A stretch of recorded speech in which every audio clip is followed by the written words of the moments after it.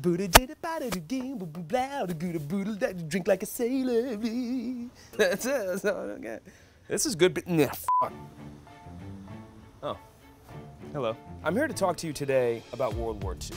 British pilots, in fact. And the logistics operators behind those pilots had a lot of work cut out for them. So obviously, World War II, there's a lot of fighting going on. They need guns, they need bombs, they need all that shit. But they also need beer, right? So they had this whole big donation of beer from the local brewery, and they needed to get that beer to the troops somehow.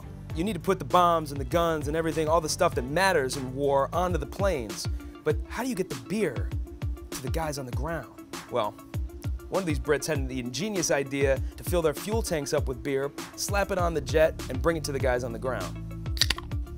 Sound crazy? Tell that to Britain's Royal Air Force, because they actually pulled it off. And just so crazy that I'm going to use that story, that true story, as inspiration for the cocktail for today, that I call the Royal Flyer. Let's do it. Of course, we're going to use some nice American IPA, because we like to Americify our drinks here a little bit. American IPA, and some good old Tennessee moonshine, because you know there was some residue left over in those tanks. So you got that beer fuel mixture, you know what I'm saying? Give you a little extra fighting spirit. Tennessee moonshine, baby. Fluke. Oh. And grapefruit. Tell me why. Because grapefruits go with IPAs great. You know, sometimes they actually put grapefruit into the IPA flavor, so the flavor profile is gonna be bananas. I mean, grapefruit. Let's make this drink. So first we're gonna shake the moonshine, AKA fuel, with our grapefruit juice. Holy shit. Yeah, that's about right. Then we'll get our little wedge of grapefruit here. Move on to use my hands now. That's about right. All right, so we're gonna shake up the moonshine, AKA fuel, and grapefruit juice with some ice. And then shake it up.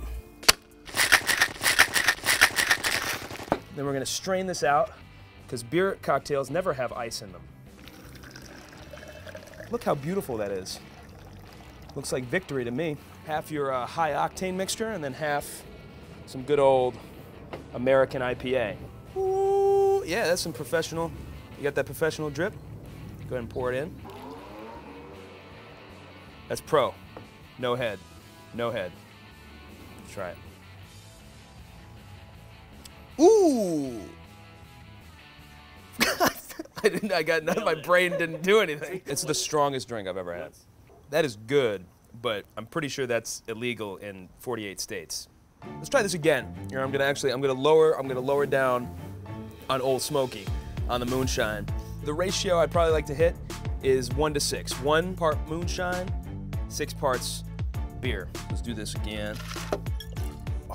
1 shot of moonshine, then let's get 2 times that amount in grapefruit juice. I've had a couple of hits of the moonshine. I'm starting to feel it in my brain. Squeeze. Let's shake with some ice. Cool. Strain it through. And then the rest of this is gonna be mostly beer. Get it all mixed up. The fizz means it's working. Give it a second. Ah, for the queen. I think the other one's better. All right, well, come back to us next week, where I'll be double fisting once again with 2 glasses of moonshine cocktails, and we're gonna be making some more military cocktails. Drop us a comment, let us know what kind of military stories you have that you want us to make some military cocktails for, and if you have any military cocktails up your sleeve, I'd love to hear about them. Maybe we'll make them up a do. Maybe we'll make them up right here. Man, moonshine will get you drunk. Buy my shirt, it'll get you drunk. No, for real, if you buy this shirt, we'll send you a bottle of moonshine for free. Actually, no, but if you do buy this shirt and wear it, you will get drunk. Because you'll probably go out to the bar and drink that night. All right, stop drinking that.